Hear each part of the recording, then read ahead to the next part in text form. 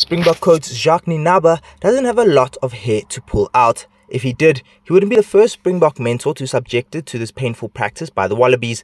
The fact that the Springboks went the previous decade with only one win in Australia speaks volumes as to how the Wallabies have made South Africa's life miserable over there. KOLISI said he understood the frustration of South African public at the team's inconsistent results this season.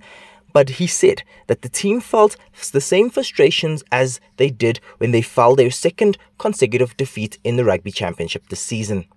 He's been adding input to the team. He's been helping, obviously, and making sure that we're getting ready for the game mentally and physically.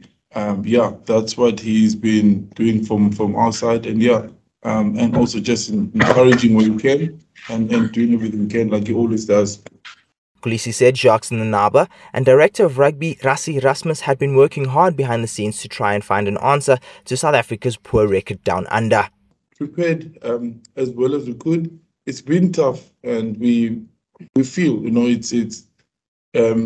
was a tough loss last week, and we want to be better as a team. We looked at where we can better. We left a lot of opportunities out there on the field, and we're hurting. We're hurting. And we worked as hard as we can to make sure that we better the mistakes that we made last week, and that we always look at ourselves first. We point fingers at ourselves and where we can be better, and that's what we've been doing this week. It's worth remembering that among the 4 Springbok coaches between 2011 and 2021, only one of them, Hlekane, came back with a win from Australia.